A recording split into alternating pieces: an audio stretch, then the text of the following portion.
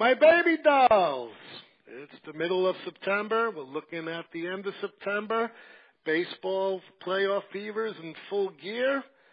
You are listening to Genesis. As always, I am your host, Ian Kahanowitz, and again, we're talking about classic baseball today. And you know how I love the obscure, the forgotten, and today we're going to be talking about power-hitting, awesome first baseman Hal Trotsky of the Cleveland Indians. And if you don't know who Hal Trotsky was, well, it's an unfortunate mistake by historians, because playing in a world where there's a Lou Gehrig or a Jimmy Fox or a Hank Greenberg at first, you can somehow get lost in the shuffle.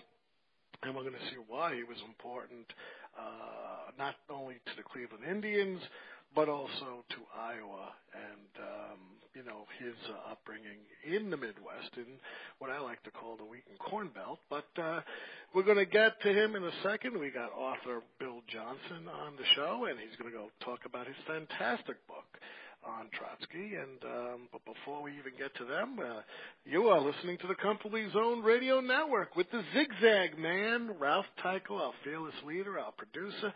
We got so many shows coming out. You know, I had helped bring Bill Kashadas to the network, and he has a great show, Philadelphia Baseball, Past, Present, and Future. And not only do we talk about the Phillies, we talk about the Athletics, which still to this day have the most pennants in World Series from that town in Pennsylvania. And he also deals with Negro Leagues and also women baseball in the area. It's pretty much a Pennsylvania type of show. We got Mark and Mark in the midday, and we're talking about Mark Littell and Mark Weiss. And if you don't know who Mark Littell is, he was the guy on Kansas City that Whitey Herzog brought in the 1976 American League Championship Series. Of course, I was 6 years old then, and my father woke me up after Chris Chambliss hit that massive home run. Well, it wasn't massive. It was almost caught.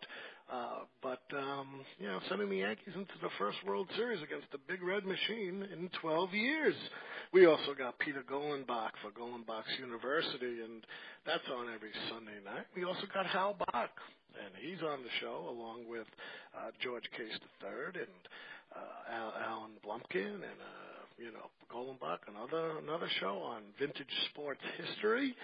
And we got Nancy Finley, Charlie O's niece, who I was able to get for Oakland A's baseball. So the network's growing. I usually do a show with Dave Nemec and Al Blumkin on Dave Nemec's old-time baseball and trivia. Dave's just moved to California. He's settling in. He's 78, so he's going to be settling in for a while, so I don't know when that show is going to be picked up. But there's also Giants baseball, and we talk about New York baseball Giants, San Francisco baseball Giants. I helped out Ralph for a few months, but now the co-host is back. Like I said, go to the Comfortably Zoned Network. You're going to learn a lot of stuff. Today, our subject is Hal Trotsky. And you know something? I knew of Hal Trotsky, and I knew about his legacy in Cleveland, but there is just so much more I've learned. We're going to talk about the crybaby experience. We're going to talk about headaches. We're going to talk about depression in baseball. We're going to talk about the great city of Cleveland. And you must be saying to yourself, Ian, you got to have rocks in your head because Cleveland is part of that Rust Belt. But you know something? In the late 20s, early 30s, we're going to learn it really wasn't, just like Detroit. Detroit was another major city that was up and coming before the Depression hit. And we're going to learn why Cleveland and Cleveland fans are just as rabid fans as any other, even if they did not win for a long time. And again, Trotsky played in an era where Tris Speaker had to resign a few years earlier, in 1926. I think Trotsky began his career in 33. But they had success under Speaker, winning the World Series. And in 1920, when devastation hit the team, really, when Ray Chapman was hit in the head by Carl Mays on the Yankees and killed him, and of course after that, pretty much the dead ball era pretty much ended along with the Black Sox scandal, where it's turning night and you can't even see the ball because the ball looks like a head of cabbage and spits on it. God knows what else is on it. But the whole thing changed. Cleveland, if you do your history, had a rich history, even well into the 1950s. Unfortunately, they were overshadowed by my Yankees. And, of course, the devastating loss in the '54 World Series against the New York Giants. But you know something? I've gotten an interest in Cleveland, not because of what's going on now, but because of the history of it in baseball, and Hal Trotsky is one that I want you all to remember. Now, who is Bill Johnson? Well, Bill Johnson was born in Kingsport, Tennessee. Love these Midwestern people, you know. He graduated from the University of California in Berkeley with a bachelor's arts in rhetoric and also earned a master's of aeronautical science from Embry-Riddle Aeronautical University and a master's of arts in military history from Norwich University. Guy sounds like me, just forever going to school. By a stroke sheer of luck, or fate, depending upon who you ask, he is married into the extended family of former Cleveland Indians slugger Hal Trotsky. So that saves me a question. What got you interested in Hal Trotsky? Because he's related. From that emerged his biography of Mr. Trotsky, along with an abiding passion for baseball in eastern Iowa. He's written another book about baseball in eastern Iowa. And, of course, a few people know the Field of Dreams is in Iowa, of all places. He has written baseball history for the Cedar Rapids Gazette, along with a local magazine. He has also contributed biographical essays that include Hank Aaron, That's Joy in Braveland, Bob Shaw, Go to Glory, the 1959 Chicago White Sox, huge team, huge. They stopped the Yankees of continuous pennants. Spider Jorgensen, the team that time won't forget, the 1951 New York Giants, and of course, you see Bobby Thompson hit that home run. You see Leo DeRocha just go bananas at third base. That had calmed down. They thought he was going to have a heart attack. As well as the Society of American Baseball Research Biography Project, also known as SABR. And currently, well, he was there in Iowa. He just moved to Georgia. But let's welcome to the show. What's going on, Bill? Oh, delighted to be here. Good day, sir. Oh, how are you? How's things in Georgia? You know, I mean, last night I was watching the Atlanta Falcons in that crazy new stadium they're in. It's a little toasty. It's nice that they've got an indoor venue because there are times when, I think come January, when there's no snow on the ground, I'll be pretty happy, but it's still taking some adaptation right now. Oh, my God. My cousin lives in Winston, Georgia, and I'm just like, you know, when the temperatures reach 80 degrees up here in Boston, I'm just like sweating it out, and the humidity. But you come from Tennessee, which is above Georgia, and, you know, the weather's there. It's just as hot, isn't it? Fairly. I came from the eastern part, up in the foothills, the Appalachians, and so it's a little bit more temperate. So this is our real first introduction to actual furnace-like conditions. Well, can I ask you something? What the heck made you move there? You're retired. You're retired. What the hell are you moving to Atlanta? Why don't you just like go north, you know, and catch a couple of like old age homes up in Maine, where you know, that's where I want to head. Well, unfortunately, my wife said that she was moving to Georgia. Her job brought her actually down here, and we have a grandson in Florida, so to be closer to him, and it just made sense. Now, let me ask you, like I just said before in the introductions, you know, you're married into and you didn't know it. Now, how is your wife's relation to Hal Trotsky? Okay, yeah. So the reason that, as you said, more succinctly than I probably will, that I wrote the book was because I had access to information that wasn't generally available. I had heard of Hal before I married my wife, but when we married, I didn't realize she was related. Her grandmother was Hal's sister, Esther, and so maternal grandmother was Hal's sister. So she had pretty decent personal knowledge of Hal growing up, but really she afforded me access kind of inside the tent as far as family records, pictures, all the stories, anecdotes, all those kinds of things that kind of fleshed out what otherwise would be just, you know, could be just another ball player. Now, you know, I love how you start the book, because I think that's how we're going to start here, really. Who was Hal Trotsky? And the answer depends where you really were. So let's explain that. Absolutely. To some, I mean, to Hal, to the people, the family, and those that he grew up with, he was just another Iowa farmer a lot of times who happened to have a prodigious talent for baseball.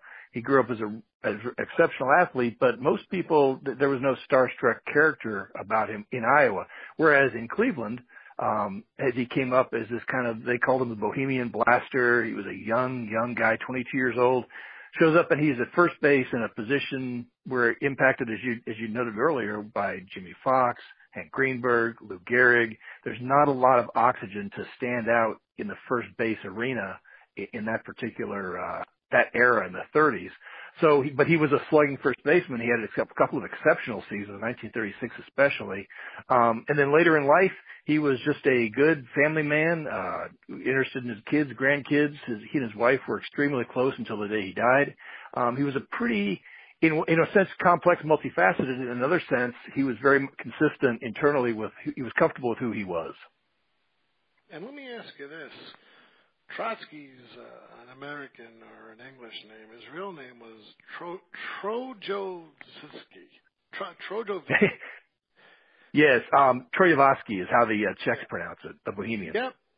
And so let me ask you something. Like you mentioned, it was called Bohemia, which is now part of the Czech Republic and Slovakia. And of course, was it part of the Sudetenland, which Hitler was like raving and screaming about when he had to annex it? I don't believe so. His family actually came more from, and I'm going to butcher this name, Konogratz, which is now part of Czechoslovakia, but it was the center of Bohemia. There were some, the Germans fought over it in 1860s, and which is what actually forced the family to migrate to America. But I don't think it was technically part of the Sudetenland, but I could be wrong. Let me ask you this. How does one get from, that part of the world to, of all places, Norway, Iowa, when you have Ellis Island, you have Boston, I know the Midwest is littered with Middle Eastern families who came here, especially Germany. Like you go down to Cincinnati and it's pretty much a German town. Same like, Wisconsin, you go up there, brats, Lambeau Field, everyone's cooking brats on the grill out there. How'd they get to Norway, Iowa? It's true when you think of it. Huge German populations out there. Absolutely. And this is a kind of a broad brush of how it happened for most, and then Hal's was a little bit different. Broad brush was the immigrants would show up in the places that you identified, the embarkation points, the immigration points to the United States. 1862, the Land Grant Act was passed, offering settlers a chunk of acreage in the Midwest in this kind of unsettled, still Indian-occupied area, American Indian-occupied area. If they were willing to stay for 10 years, they could have the land outright and just continue to live. If they wanted to stay for 5, they could purchase it at a reduced price. But with all these immigrants coming from congested places, leaving for reasons of their own, including, like I said, the wars of the 1860s, 1870s with the Prussians, they came and they had the opportunity to go get some land and carve out an existence for themselves. The Czechs, the whole Bohemia, Czechoslovakia, Germany, what is now those kinds of areas, provided a huge number of families, and they came basically because there's strength in numbers. The reason I think, from my perspective, that so many are clumped in the Midwest is because once one went, they all kind of went. It afforded them opportunity. At the same time, they didn't have to change and adapt to an entirely new culture if they had people with whom they were familiar. Well, let me ask you this question. His father, that was Charles, right? He tried farming. Sorry, John was his father. Charles was his grandfather. Yeah, Charles, his grandfather tried farming. Found it, he was better suited as in the cobbling trade. And, they, like you said, they moved here in droves. But what was his father thinking when you went out to Norway, Iowa?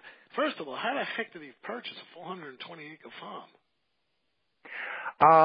His father, Hal's grandfather and great-grandfather had first generations. Actually first and second, came over and they had a variety of trades. They had tried farming, as you noted. One ended up being a cobbler, one ended up being a brickmaker. John, actually, because he was part of not an affluent family, but a successful family, was able to negotiate a purchase of the tract of land that the 420 acres that they ended up buying. It was still Norway, Iowa. There were still Meskwaki Indians roaming the area with some occasional conflicts. It was not a safe, benign environment. And he was willing to take it on, got it for a fairly low price, And he actually took up the farming and was the first Trotsky to really succeed at farming, Trotsky, to succeed at farming. Let me ask you this. I want you to describe the conditions of what each day was like. And then what struck me was, the boys, Hal Trotsky went to St. Michael's Catholic Parochial School. I didn't know they were Catholic. Yes, quite Catholic. It's kind of funny, that whole area. I call it a devout strain of Catholicism, which leads to large families. He would get up in the morning, roughly just before sunup, and then there'd be a collection of chores, and they would take care. He and his sisters and brother would do the various chores. Then they would head off to Catholic school, which was pretty much the dominant school in town for no matter what religion you were.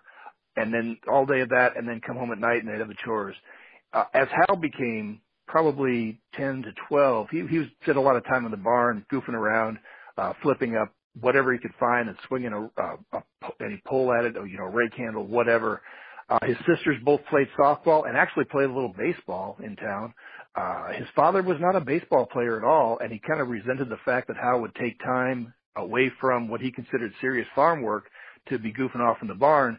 But Hal and his sisters gradually nurtured and honed his skills kind of in that private area. And then ultimately, when the town ball and the high school team started to pop up, the opportunities, at his size, he was a natural fit for at least to get an opportunity to play.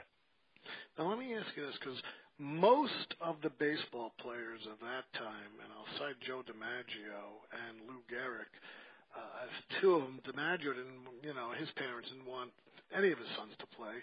They never thought you could make a living, playing baseball if you weren't in a factory or if you weren't in a farm field, working. It's pretty much playing, all day. And I think Gehrig, they came from a German ancestry, and he also believed factory work, and, education. Both families, I think, the Trotsky's and the Gehrigs, stressed education, although Hal, I think, only made it to 12th grade, if I recall. Yes, and I think you characterized it really nicely, and I never really put it in those terms, but thinking of farming in that environment then, when basically the success of your family or failure of your family is linked inextricably to the success or failure of your farm, creates a certain urgency for a guy like John Trotsky. So Hal's time between farming and like you said, the emphasis on school, they really wanted their boys to become educated, really left very little space for him to indulge in baseball and basketball. Although he was obviously extremely well suited, he only ended up going to the 12th grade because the baseball opportunity arose. There was in the 30s, if you think about it, there were very few, maybe the World Series started to get some radio traction, in the Gas House Gang era in the mid-30s. But for the most part, people read about baseball in the papers, and it was a two-dimensional kind of pastime with a box score, and then off you go to farm.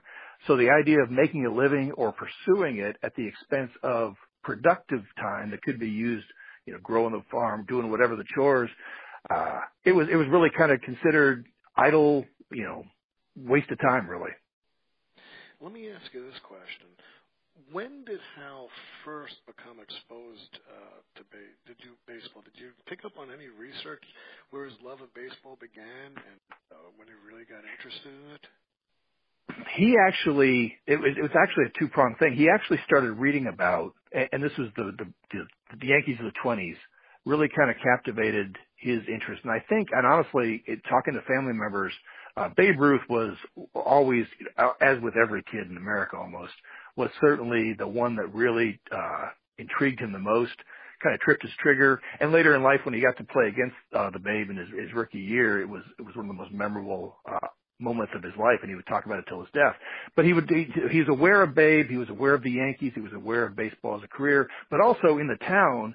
And this is the growth of baseball in the prairie construct, the Massachusetts rules coming out to be these big town gatherings where as many people that one could play at a time in the 1870s, 1880s kind of became more structured and into this more town ball concept where you play the New York rules, standard baseball. And again, at his size and his ability, he was really a pitcher initially, but he could also hit. He became very much a target of interest for the town itself. Why, the whole thing of why aren't you out there playing for us against all the other neighboring towns in the region? Let me ask you this. In 1927, the Norway High School needed a catcher. Why did they draft Trotsky? What did he show? Because, Ed? oh, yeah, it's kind of funny because it was the first and last time he ever caught. He'd been playing again with Esther and Annette, his two sisters, in the barn, really, and catching them, because one of them was actually an overhand baseball pitcher, the older one, Annette, and Esther, the younger sister, she would catch, but when she wanted to hit, Hal would be drafted to catch, and he would end up being, doing that for them for literally as much free time as they could hide from their father within the course of the farm afternoon. With the town team called, it was an opportunity for him to play, and I think he would have done just about played any position just for the opportunity, because by this time he was really intrigued by the game. He enjoyed basketball quite a bit. He really, really, truly loved playing baseball. And as a teenager, the notoriety, he was actually standing out in something. His father basically, looked the other way, said, go ahead. I'm not going to get a whole lot out of you anyway. You might as well play some baseball, which was kind of a recurrent theme for John Trotsky's perception of Hal's career as it got started. Well, let me ask you this, because, picking up on the Catholic thing, and how the heck did he go and do pitching on independent teams on Sundays? It's Church Day, Family Day. Did you find any research how he got away from his parents? That's a really good point. Actually, it came up because, in the Major League game, certainly the whole Sunday baseball controversy had existed since the 1880s, 1890s. There was less resistance to recreation on the Sabbath at that point than there was, because it wasn't working just playing baseball. There was kind of this relaxed approach or consideration of the thing as, yeah, go ahead and play. Is that the rest of the town was coming out to watch and relax, but somebody had to do the actual playing itself. It wasn't a real stark fundamentalist interpretation of no work on the Sabbath. So he eschewed basketball because he was the tallest kid, and it would seem likely that basketball was gaining more steam at the time because the sport was created in 1890 here in Massachusetts, and it did spread, especially through the Midwest, as we know, with all these great basketball teams. And the 1920s were pretty much, as baseball and football were gaining steam, so was basketball. But let me ask you this. Jerry Meredith and him, and we're talking about high school ball, they were able to attract enough attention that the St. Louis Scout was on hand. How did the St. Louis Scout get all the way to Norway, Iowa? Absolutely. Jerry Meredith, in terms of background for the listeners, was a exceptionally talented, kind of a Marty Marion comparable shortstop on the same high school, same town, and same town team and high school team with Hal. And together they provided a real unique challenge to the other high schools that played them. They were small enough; they never won the big tournaments, but those two were extremely competitive. The St. Louis Scout, and back then scouting for an organization, the whole budget for the year might be $50,000 to $100,000 for the entire nation for whatever scouting and signing needed to happen. But the St. Louis Scout was a regional. It was 4 hours north of St. Louis. His territory was Iowa and I believe Illinois. And that's where he really focused. It wasn't an assigned territory. But he had heard of Hal and Jerry Meredith based on some other interactions with other teams and coaches' reputation type things. So the St. Louis Scout shows up, says, hey, maybe we could put you at Danville, Illinois, if we sign you. Hal didn't know what to do. He ran off. The only guy he knew in the whole area that had played Major League Baseball was a guy named Bing Miller, who was part of Connie Mack's 29-31 Philadelphia A's juggernaut that won a couple of World Series. And he went up and talked to him, and Bing Miller said, hey, I know who you are. I've actually heard a lot about you. Just have a seat. Don't do anything with St. Louis until I can tell Mr. Mack, and let him have an opportunity to talk to you. And then that afternoon, Hal drives back literally from Vinton, Iowa, talking to Bing Miller and the A's, and shows up, and Cy Slapnicka, who is basically a legendary scout within the area, is sitting at his dinner table with his father and a relative, And he's actually got a contract with him, and he puts it under Hal's nose and says, here, we'll send you to Cedar Rapids, play basic entry-level professional baseball. If it doesn't work out, there's no cost. If it does work out, we've got an opportunity for you. But he literally within a period of maybe 2 weeks, he ended up with 3 scouts or 3 professional opportunities, organizations, talking to him about coming to work for them. And you know what's interesting when you think about it? Because Branch Rickey, I believe, was on the St. Louis office staff at the time in the mid-20s. And he, did the concept of the minor league balls that all these major league teams should have minor league teams. And I think St. Louis was on the big scale of it. But my thing is this. If he would have went with St. Louis, do you think he would have made the majors? Because a lot of people didn't want to go into the St. Louis farm teams and stuff like that because you get lost in the shuffle. If they're only going to go for the best and the brightest, well, you have, X amount of players there. Do you think Hal Trotsky would have prospered under St. Louis? That's a really interesting what-if type of question speculation because ultimately Johnny Mize ended up playing a lot of first for him a few years later in would have been Hal's prime. Whether or not he would have succeeded within that entire organization, I don't know. I think one of the things that really helped Hal in the early phases, because this is a kid, a big kid, a man-child, but still a kid. A lot of the self-confidence issues. Am I good enough? Is this right for me? Am I costing my family and my father the opportunity to work on his farm just so I can go do this? The fact that he was able to start in Cedar Rapids and play in, the Mississippi Valley League and stay local, was extremely useful. And I think that psychologically made him more viable for Cleveland going forward. And then Cleveland had a strong demand signal for a strong power hitting first baseman, whereas St. Louis, the Gas House Gang, may never have really needed him. He might have been stuck for a while. Now let me ask you this, because this is interesting. He goes to Class D Cedar Rapids, and they were called the Bunnies. Now, if anyone doesn't know, Cedar Rapids is in the state of Iowa. Let me ask you this: he starts with a $65 monthly salary. But he has an odd way of holding the bat and standing at the plate. What the heck's going on with this hitting cross-handed stuff? Absolutely. So picture taking a left-handed stance with a normal left-handed hand position on the bat and then reversing it to a right-handed stance, again with your left hand on top instead of down below. That's how he learned to hit in the barn, again, back in his family, with his family growing up, because like a fungo, he would throw the, acorn, bottle cap, whatever up and take a swing at it, and he just naturally put his left hand on top, and that's how he made it all the way through high school and performed, again, well enough to draw some professional attention. When he got to Cedar Rapids, he was quickly Cy Slatnica came out watching him, and one of the observations is, hey, you need to switch and try left-handed hitting. He had always looked at the ball, his entire perspective was a right-handed hitter. They switched him as a professional to the left side of the box and kept his hands in the same spot.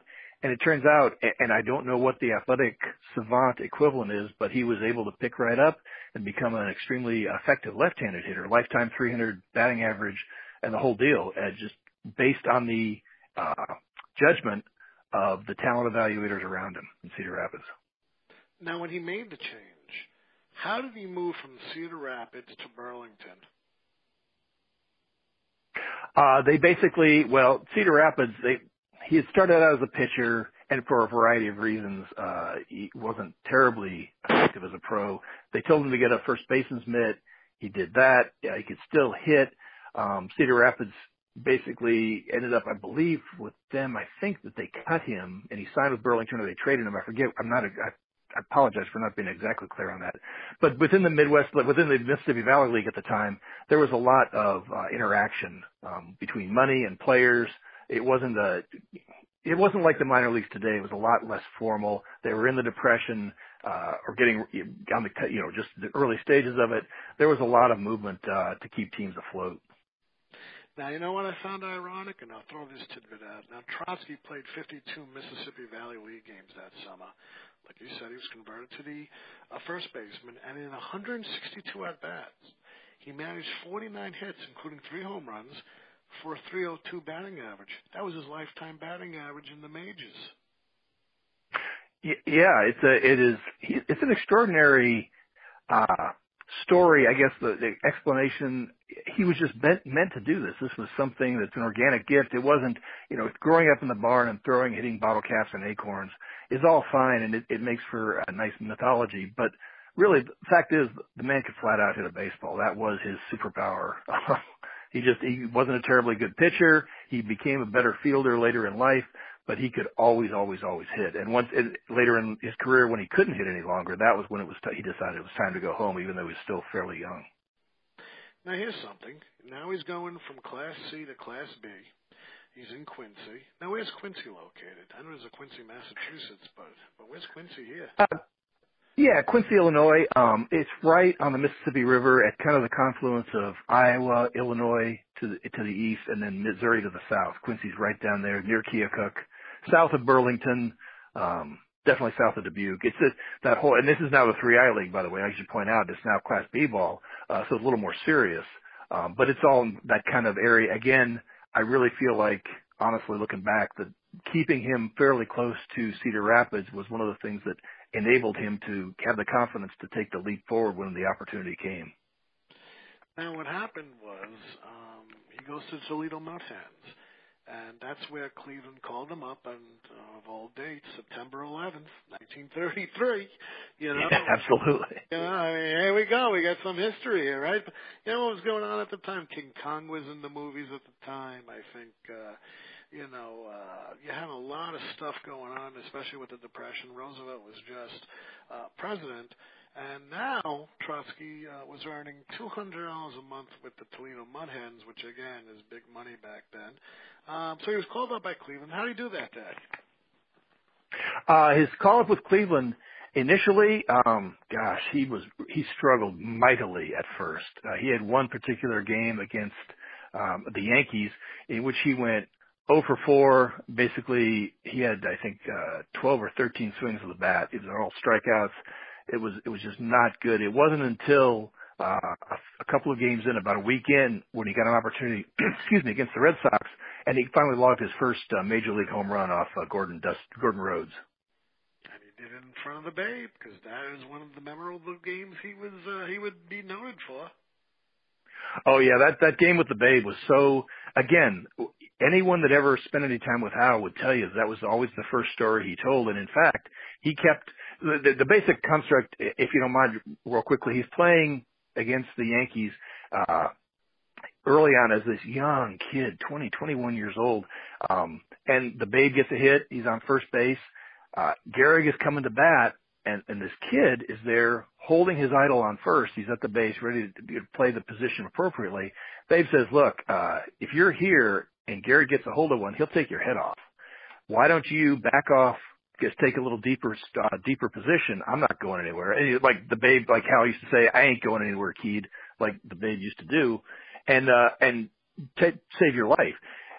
Babe didn't take off. Gehrig did hit a rope, but again, Hal was never, ever short of praising Ruth for his kindness to this young, basically trembling rookie up in Cleveland. Not only is he in the presence of the Babe, but he's got Gehrig at bat. This is the major leagues. He's actually playing against the people he's read about for all these years. And now one of them is telling him, look, I'm going to help you out here. I won't go anywhere. It was just kind of that brotherhood thing, but Hal never ever forgot that. And, he did pretty good for the month of September because they wouldn't win the pennant. I believe the Tigers, but Mickey Cochran won that year, if I'm not mistaken. And they lost to the Gas House Gang in the World Series, St. Louis. But he did bat .295. He had a homer, with the Babe, a double, and 2 triples, and drove in 8 runs. Now, let me ask you this before we even get into his full season. What was the city of Cleveland like at that time? You mentioned it in the and I really appreciate the opportunity, your prologue, the narrative you provided, because it really was a different place. Cleveland today, and certainly in the 70s and 80s, was more of a punchline than anything. But back in the 20s and 30s, it was one of the great cities of America. John D. Rockefeller, the founder of basically the petroleum industry in this country, he was headquartered there, and he had these glorious grounds, several locations in the town. It was a high society, high industry area. extremely profitable. If you drove through Cleveland today, say in a neighborhood like Shaker Heights, it might appear a little bit, which is toward East Cleveland, it might appear a bit run down, filled with, less, higher crime, et cetera, et cetera. In the day, it was high society, in the upper Midwest, and Cleveland was absolutely a bedrock place to be. It had the Lake Erie, the commerce, the shipping magnates all had offices or residences there. But again, Rockefeller was the shining star, and he drew a lot of attention and people to the area. Now, 1934, pretty much his rookie season, his whole season. What a year for rookies, and he only finishes 7th. What's going on when he hits 330, 35 home runs and 142 runs? For all, even Triple Crown winner Lou Gehrig wasn't better than 5th. What was so special about Cochran that season? Yeah, well, if you look at the numbers, and it's hard to compare numbers across eras, but if you look at Trotsky's numbers in 34 to compare to, say, someone like Mike Trout's rookie season, except for the stolen bases, they hold up quite competitively. Like you said, great, gaudy, glittery numbers in terms of power and average. But Lou Gehrig won the Triple Crown and couldn't even win the MVP that year. Mickey Cochran, back in that day, the standard for performance for most valuable actually was linked entirely to the success of your team, and Cochran's Tigers were the best team in the American League, and he got the nod. Mickey Cochran is one of those people in the history of the game that I feel like is a little bit appreciated, maybe not understood as well as he could be, because he was such a dynamic leader, player, and he played catcher for the Tigers team that battled the Gas House Gang. He was a really tremendous player. His numbers certainly weren't Gehrig numbers, because Gehrig won the Triple Crown, but they weren't even Trotsky numbers, and yet he was considered the most valuable player in the league. Yeah, I got a show coming on the 34 to 35 Tigers about Detroit, about that secret society that was like the Ku Klux Klan that ran around the city. Oh, yeah. Yeah, they were the Black Knights or something, and I forgot the author. He's going to kill me, but Tom Stanley, I forget his name. He's going to be on my show, and I learned a lot about Detroit. Like I learned a lot about Cleveland. Cleveland was a major city. All this became part of the Rust Belt during the 1970s when, the economy was just, flat broke like it was 10 years ago.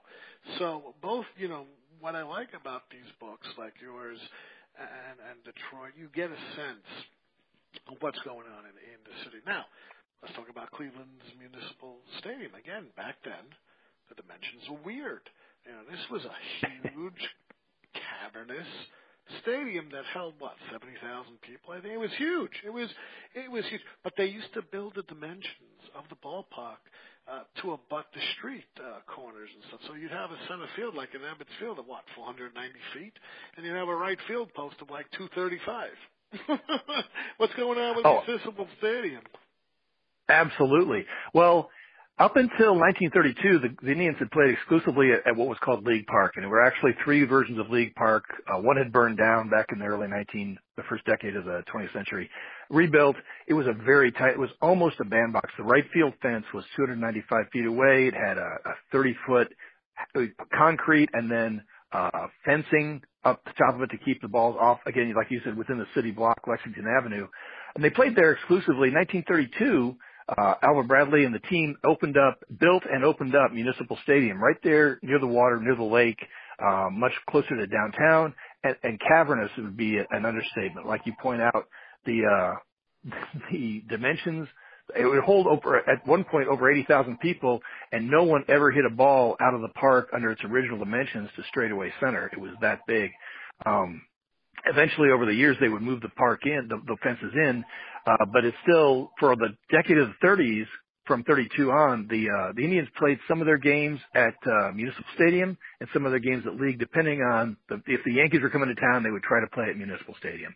If they were playing, say, the St. Louis Browns, League Park wouldn't fill up. It only held 33,000, but they would have trouble selling those tickets. It was really a function of being able to provide capacity near the downtown. As you point out, Municipal Center that was thriving, that was absolutely bustling downtown. All that shipping infrastructure and all that rusted out in the 70s was actually in work and producing huge profits for the community back in the mid-30s.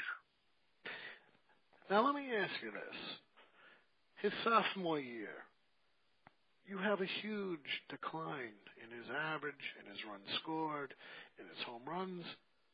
What was happening with him that he had this slump? He was married to his sweetheart over there a year before, and 2 years before, I think, 33.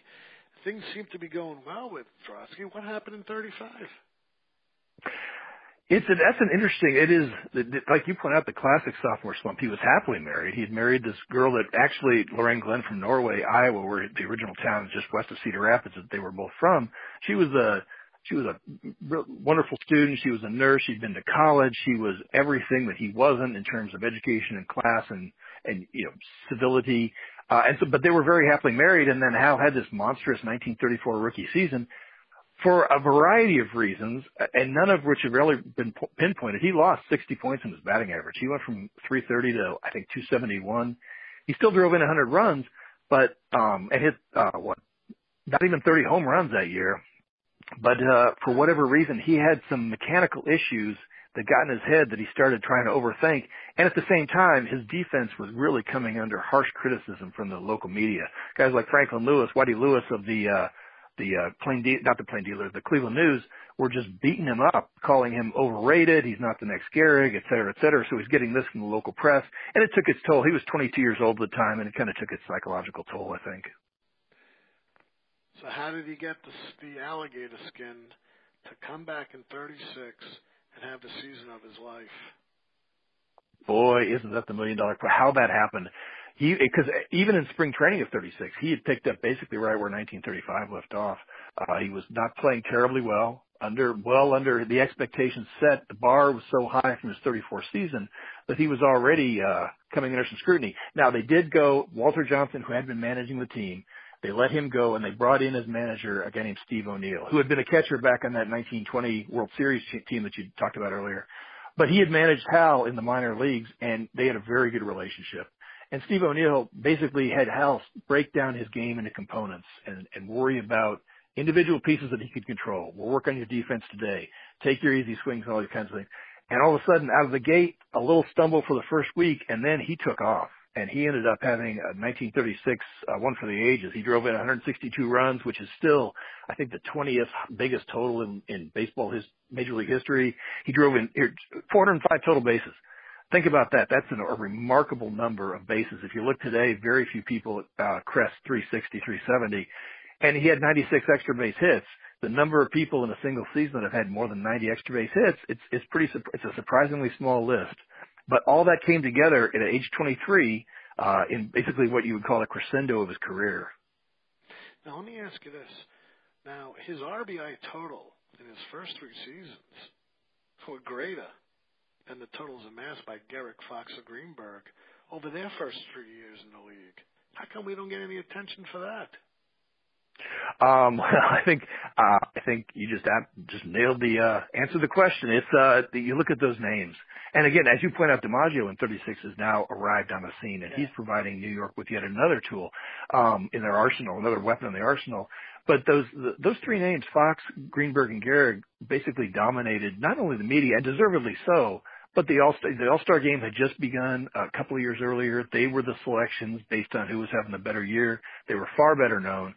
Hal Trotsky was a young kid from Cleveland who had splashed but hadn't ever really exceeded the level of performance of those guys.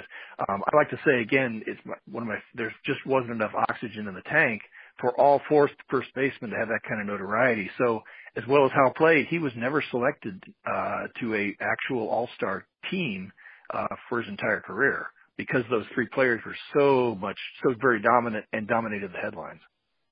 See, that's what happened with Hank Greenberg. You see, he was scouted by the Yanks because he grew up a few blocks away from Yankee Stadium in the South Bronx, a prominent Jewish family.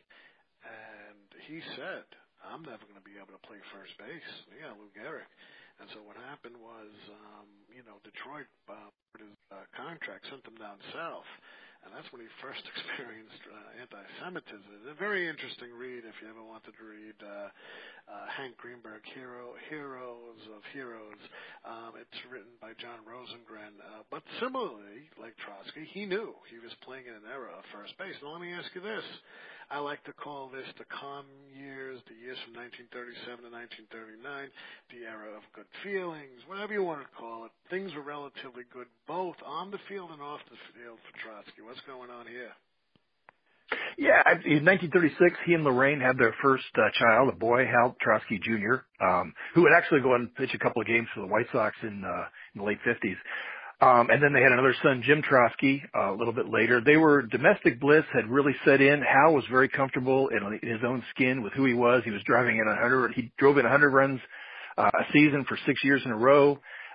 His batting average, well, kind of funny. The team had decided that at some point within that span that, you needed to hit more. How we'd like you to hit for better average. Don't worry about the power so much. And so he worked very hard on going the opposite field. He was a dead pull hitter up until 1937, and he started 37, 38. He started working on going to the opposite field.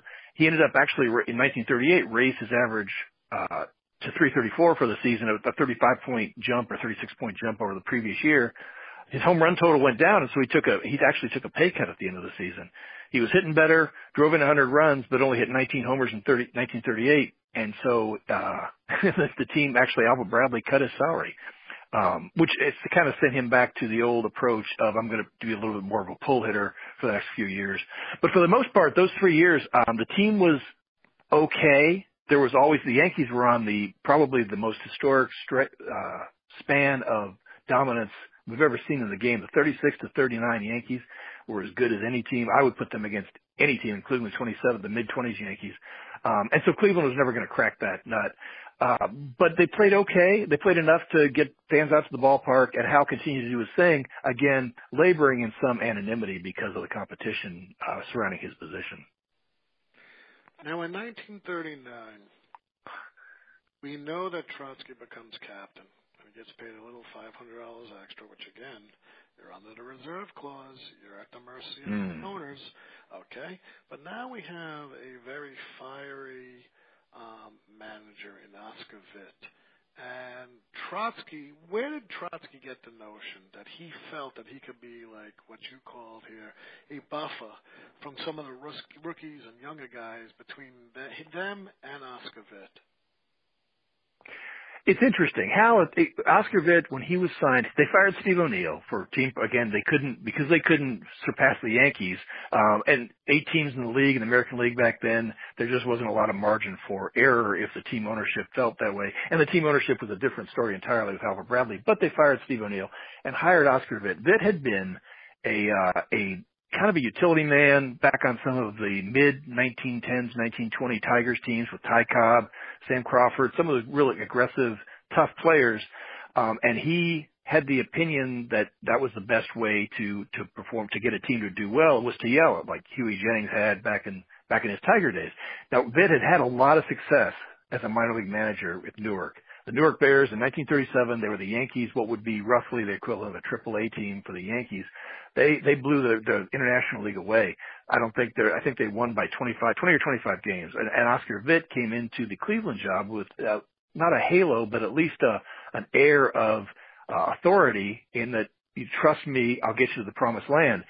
He immediately started implementing the same managerial tactics that he'd played under 20 years earlier, and just started beating the heck out of some of the players psychologically. Guys like Feller, who was 6 or 7 years younger even than Hal Trotsky, Mel Harder, who had been an accomplished professional, Willis Hudlin, a really successful pitcher. He just started in on these folks. Trotsky, at least, even at age 26, had the wherewithal to stand up and say, I'm going to take the reins. I'm going to take the team leadership. I would like to buffer that. And so he actually started intervening with Witt, and Witt made him captain because he felt like he could look at Trotsky in the eye, and if he yelled at Trotsky, Hal didn't take it personally. He just took it and moved on and kind of shared the criticism with some of the youngers.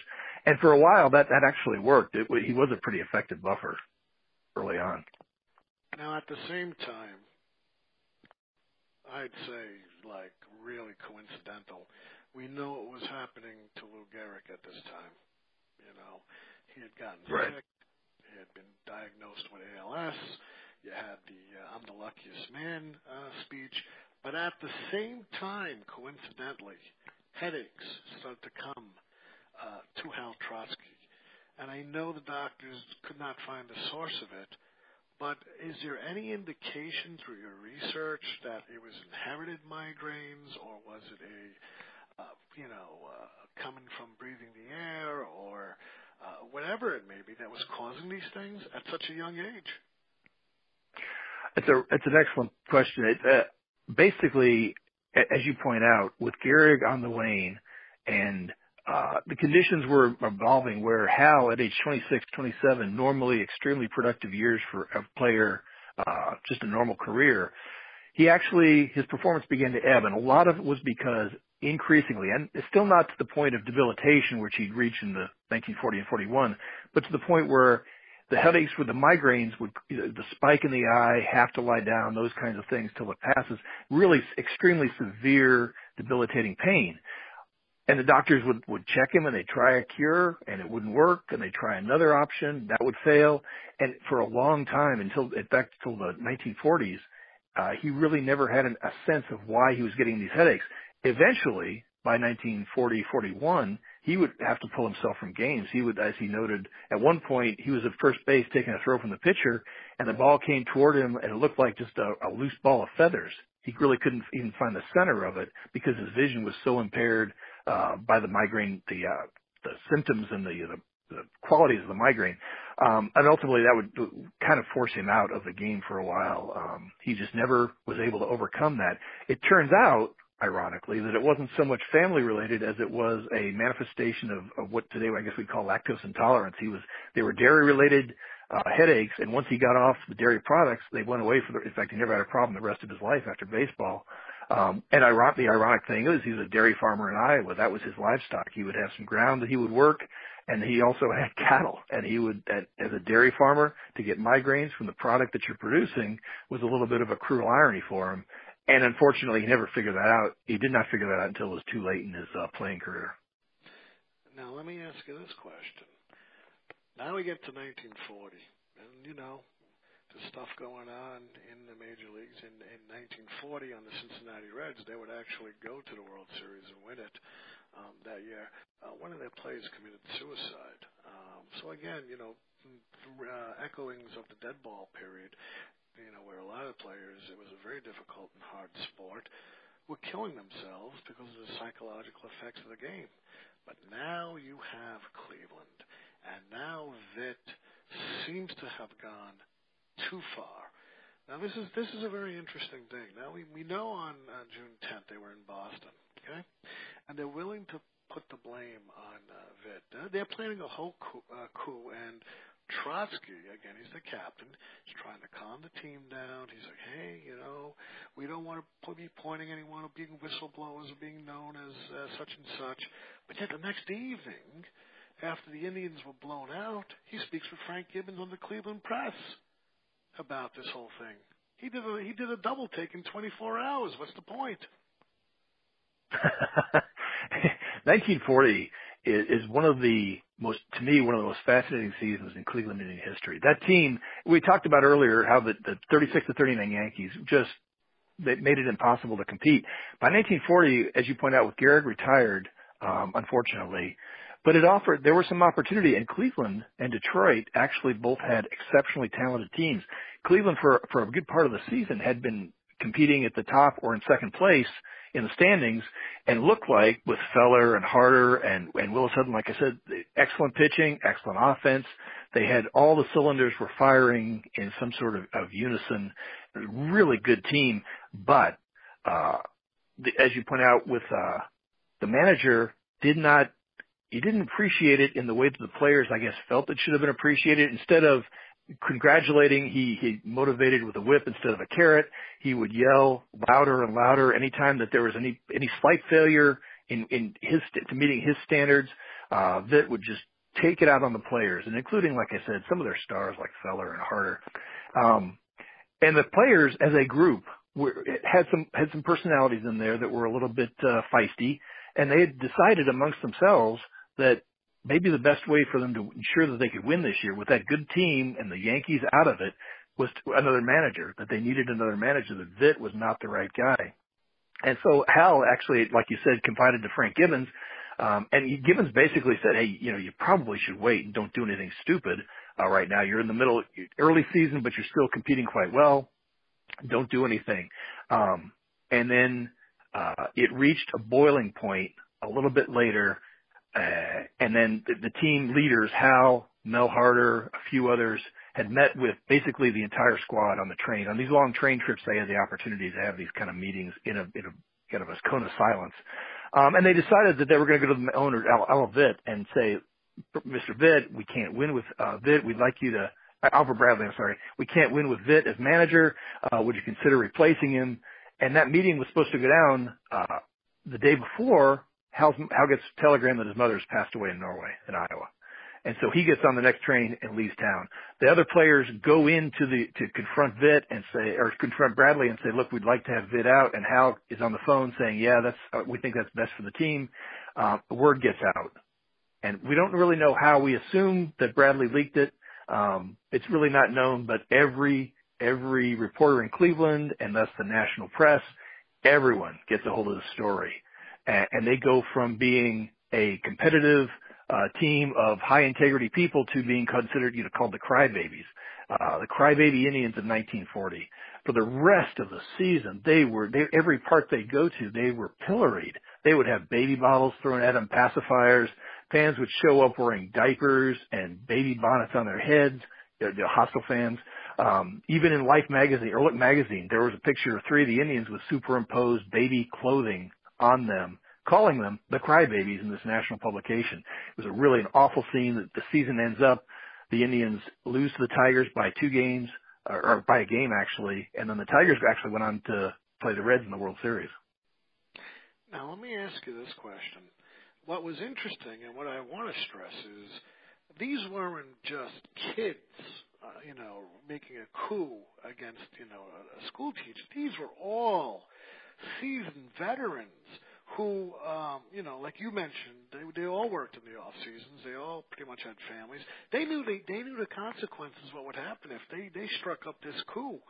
And yet they went ahead with it. And like you said, Hal gave his blessing, but he wasn't there because his mother had passed on. And the media, you found in your research, made more of it that maybe Hal, wasn't part of this whole thing. Yeah, it's because of as we talked about earlier, you weren't necessarily paid extra if you performed well as an individual. You really earned your money based on winning.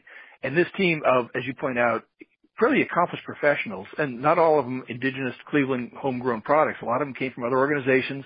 They were mature men. They knew what they were doing, getting into, at least they thought they did. But they truly actually believed that Oscar Vitt was the impediment to success rather than a facilitator. And it was that important that they take this step and go to the ownership and have them and consider the possibility of removing and replacing him. Hal was part of this decision process as a team leader, and he would never shirk that. But he was not the one that said we should go into the office this morning. That was done actually after he left town to go to his mother's funeral. She had literally died, like I said, the day before. There is some question as to whether or not Hal was really seriously part of believing that they should storm Bradley's office and make those demands immediately, or as Frank Gibbons had told him, maybe you should wait a while and do some more strategizing and think this through and see how things progress a little bit. Now let me ask you this. This is real interesting. Through it all, I think he remained on Vitt. Even though, the whole Crybaby incident happened. Now, 11 years later, the Cleveland News, in doing their investigative reporting, found a memo from Albert Bradley. And what did that say? Because that was real troubling. Yeah, 11 years later, they uncovered Bradley had, I believe he had passed away. Certainly had left the team. Bill Veck had bought the team in the interim and I think sold it by then. And going through Bradley's old records, they found a memo. He had actually conducted an internal investigation. And as he wrote in the memo, every charge the players made, and they had gone through a litany of accusations of Vitt. He was his tactical decision making wasn't good. He was unnecessarily harsh on young players. Every accusation they made, Bradley determined actually stood up. It held up, and that they were accurate, and that the team, and they came to him. They weren't exaggerating. They were telling the truth as best that they knew it. And then, as Bradley discovered later, he agreed with everything they said, which was pretty damning because he never did pull Vitt. He waited till the end of the season before he finally got rid of the manager, and by that time it was too late. Did you uncover anything why he would have kept Vitt? The cynical me, I'm not a big fan of Alva Bradley's ownership style. He was an incredibly successful businessman. He came into some family money, but he did a lot with it.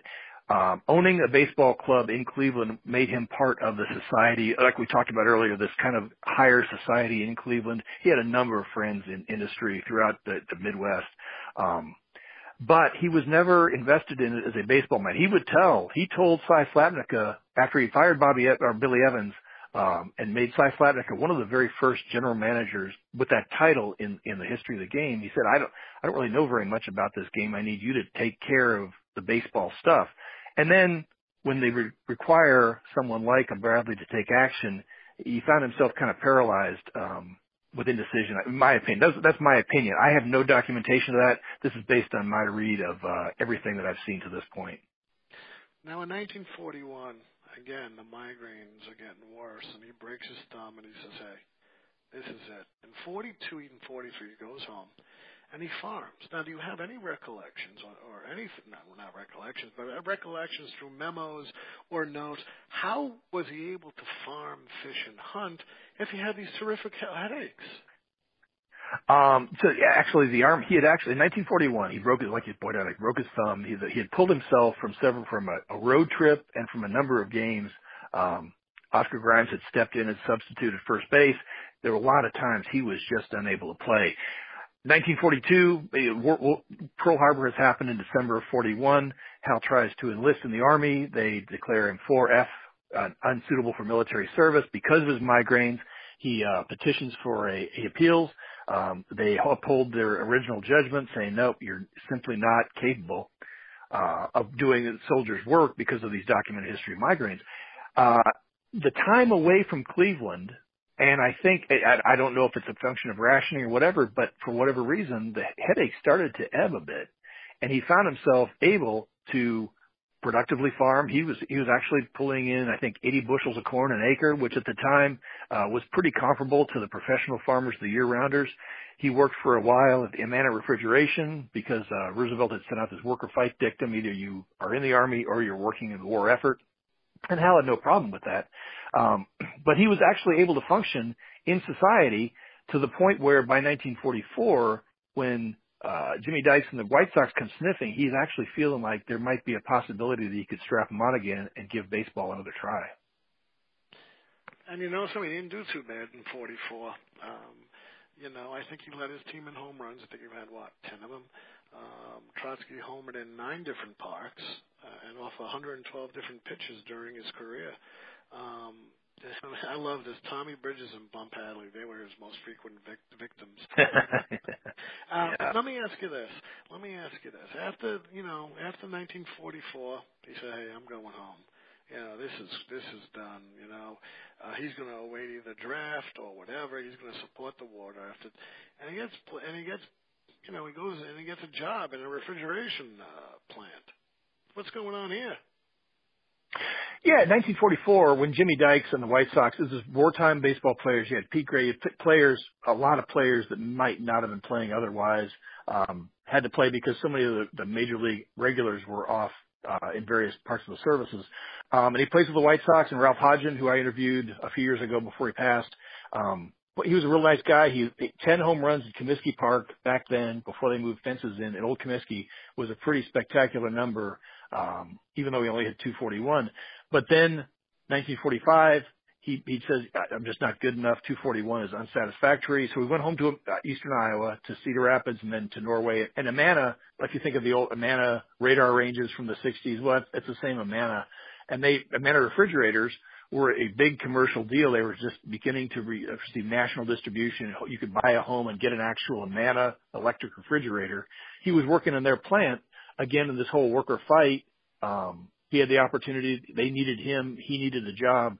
So he went off and he did that for a while. And then in 1946, Jimmy Dykes asks again, would you like to come play for us? He came and played for him. He played even more poorly than he had in 1944. Then all the regulars were back. 1946, the servicemen came home, and that became Hal's last year in professional baseball playing. At age 33, between the headaches and the age and everything, he just decided that was it. It was time to go home. But you know something? It didn't end for him with baseball, and I love this part of the story. He managed the semi-pro team, the Amana Freezers, which again, they were sponsored by the Amana Refrigeration, the factory that he worked for. He also became a scout for the White Sox between 47 and 50. He traveled around and got to know, looking for the next himself, pretty much. But he also was he involved with the NFL as well? I think because with football, I think it's mentioned somewhere here. But Jack Dittmer, I think, and Hall of Fame Emlyn Tunnel. Something was going on here. Yeah, it was an interesting time for him after he decided to go back. Like you said, he scouted. He had a great relationship with the White Sox, probably better with the organization of the White Sox than he actually did with the Indians for a long time before they finally reconciled. But he was a White Sox area scout in the Midwest. He managed that same Amana Refrigeration where he'd worked in 45. They had an amateur team playing in the National Baseball Congress tournaments, and they'd pull in players from colleges and high schools and good amateurs that had not signed professional contracts yet. And they asked him to coach in 1947. That team included Emlyn Tunnell, who was at the University of Iowa. Emlyn Tunnell, future NFL Hall of Famer in the defensive backfield. But he had him, and he had Jack Dittmer, who played for Milwaukee for several years in the same team. They actually made it all the way to basically the national level, the final round of the tournament. Before they were defeated. It was an exceptional team, though, and they actually played there was a manufacturers and jobbers league, a semi-pro industrial league in Cedar Rapids at the time, which had some ex-major leaguers and a lot of ex-minor leaguers, and they played that team on a couple of occasions and beat them. It was a really good team, and it was the only time Hal managed, the only season that he seriously managed, but he enjoyed the heck out of it by all accounts. And, he goes back, and I think he passed away of all dates. Again, another historical date, June 18th, Paul McCartney from the Beatles' birthday, This is great, Wow. It's like all these dates. It's just because I know everything about every date. And again, my favorite group, the Beatles, he died. Now, let me ask you this. He had heart problems for a while, right, before he died of a massive heart attack in the kitchen?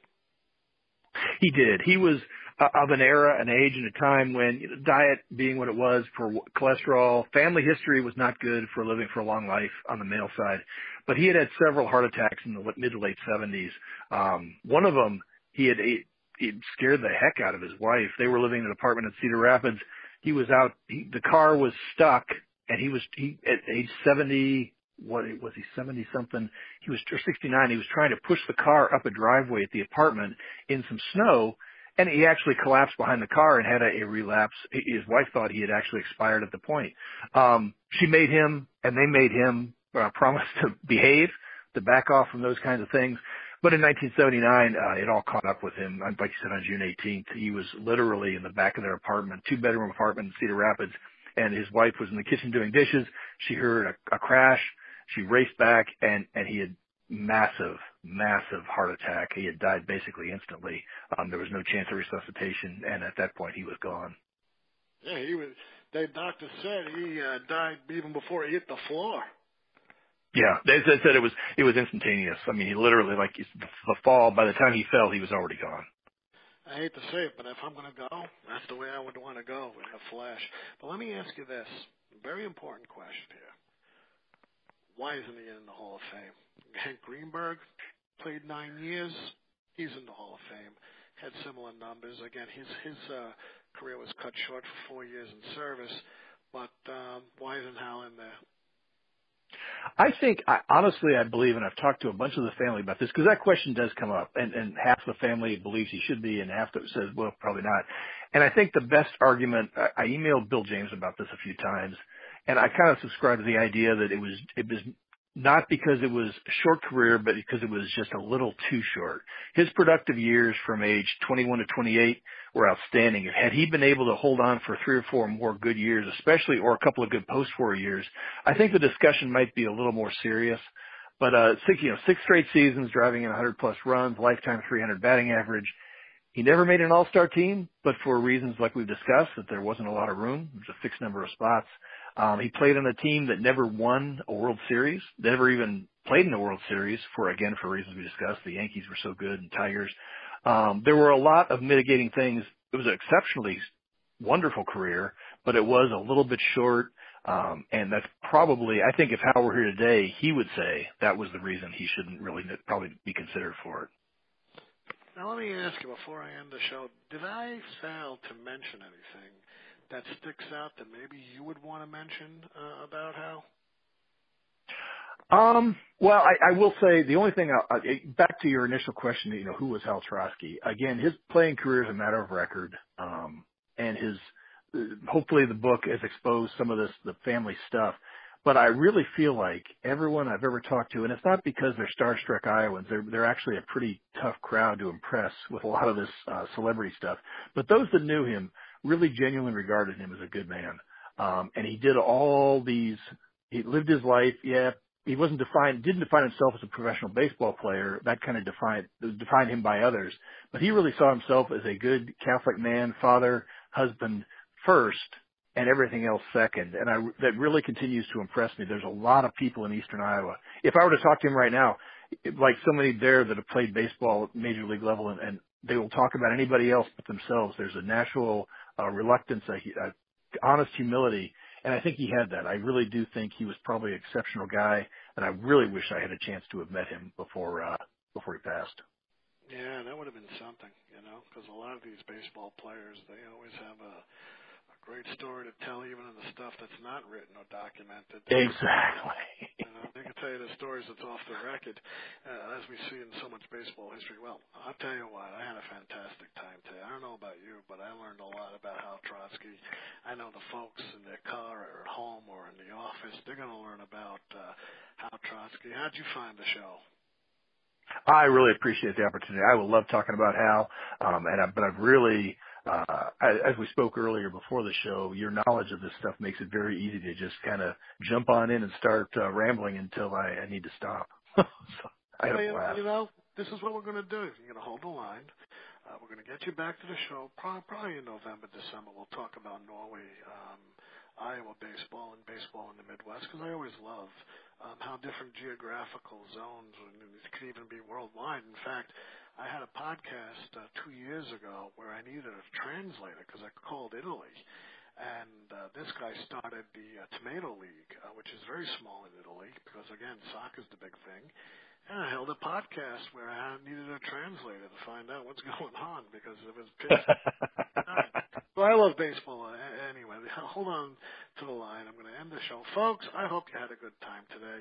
I know you could find this, Bill, in McFarland and Amazon. Where else can we find the book? Basically all the online aid books, Barnes & Noble, Amazon. McFarland is the primary publisher, though. They're the best place to start. Folks, I can't begin to tell you how much I've enjoyed reading about Hal Trotsky. You love baseball history. You love the Cleveland Indians. You love learning about a time period in ball, which I still think is pretty much the golden age of baseball. Go out, get this book, Hal Trotsky, Baseball Biography by Bill Johnson. Let me know how you guys like it. Always drop me a line. Again, I'm Ian Kahanowitz. You're listening to Genesis. Thank you, sir, for being on the phone. Thanks a lot to Bill Johnson. Again, we're signing off from the Comfortably Zoned Radio Network and in the immortal words of Edward R. Murrow. Good night, folks. Good luck. We'll see you next time.